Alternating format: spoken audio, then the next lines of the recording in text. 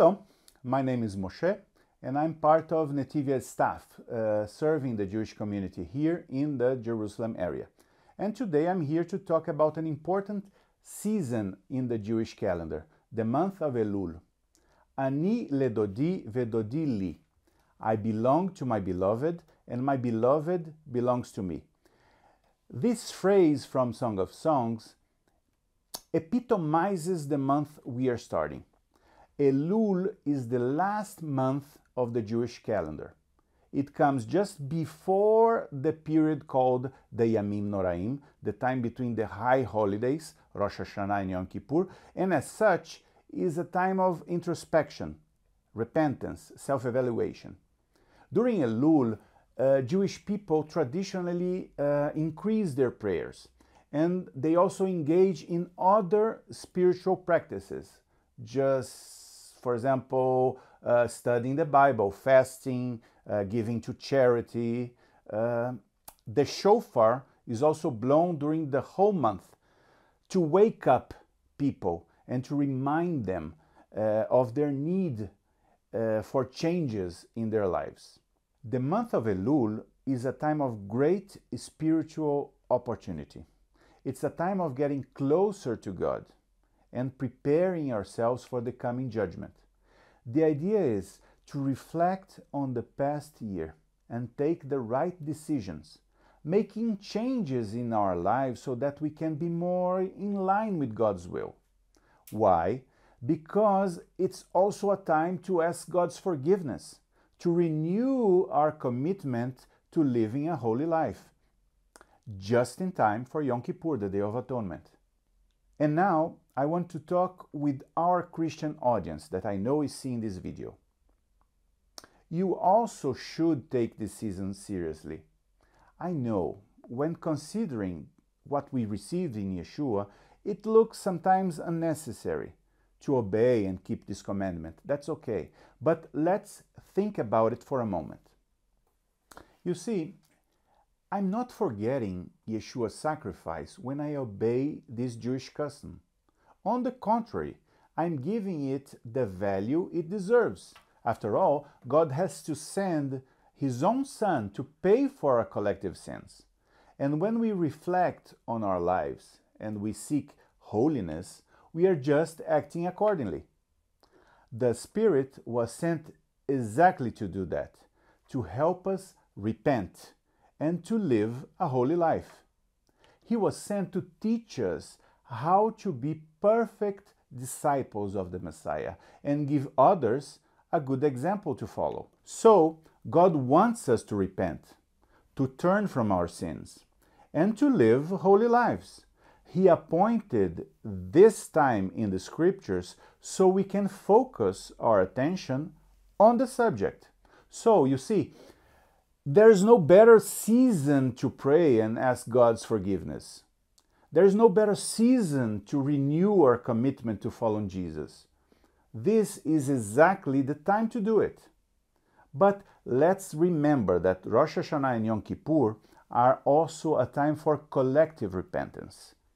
Perhaps we already live a godly life with lots of prayers and a lot of good deeds to prove it. But think now about that cousin or that neighbor of yours. He didn't decided yet on following Jesus. Think about the difference Yeshua would make in your family, for example. For many people, this year is probably the last chance they will have for salvation. Many won't finish the year alive. Can you live with this sorrow? Seeing people going to hell because you never prayed for them, or because you never shared the news of Yeshua with them? Can you imagine your grief and your responsibility? God does not want anyone to perish without hope. And that's your job, sharing Yeshua with friends and family. In order to help us prepare for the new year during Elul, I listed some specific things that we can do this month. Okay? First of all, read your Bible, pray. We need connection with God, and this is basic, my friends.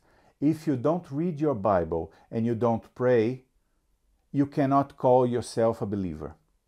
We have to do it, even if we need help or guidance to do it. Spend time in silence and reflection. Prayer is important, but we also need a time to hear God's answer. Just sit quietly in His presence and listen to Him. You will be amazed on how often He answers our prayers. Another thing, visit the sick and the elderly. Not as buying your way into heaven, no, that's not my point, but do it to connect and to feel empathy. This is how we can exercise on being human, on softening our hearts. We can also visit, for example, friends and family and offer them support, to visit them, to stay with them. Another important thing, forgive someone who has wronged you. Forgiveness is key to a healthy relationship with God. Do not forget that in our Lord's Prayer, He says, He will forgive us in the same measure we forgive others. And oh boy, we have wronged a lot of people last year. And finally, make a commitment to change. This season can give us the strength and the motivation we need to change bad habits. If we don't try, how can we improve ourselves in holiness? How can we ask God for help without committing ourselves to change? I think you understand that. But in order to help us, I'd like to share with you 2 verses from the Bible that I think can help us focus during the month of Elul. From 2 Chronicles 7:14, I see there an important example. It's written there, if my people who are called by my name will humble themselves and pray and seek my face and turn from their wicked ways, then, and only then, I will hear from heaven and I will forgive their sin and heal their land. That's important. Another verse, now from the New Testament, book of James 5:16. Confess your trespasses to one another and pray for one another, that you may be healed.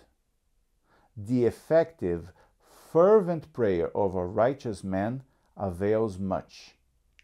We need this healing from the heavens. Let us use the month of Elul to humble ourselves before God and to pray for our forgiveness. But not only for ourselves, but that others can also turn from their wicked ways. Let's use the month of Elul to seek God's grace for us, for our loved ones, and the people around us. May God bless you. Blessings from Zion.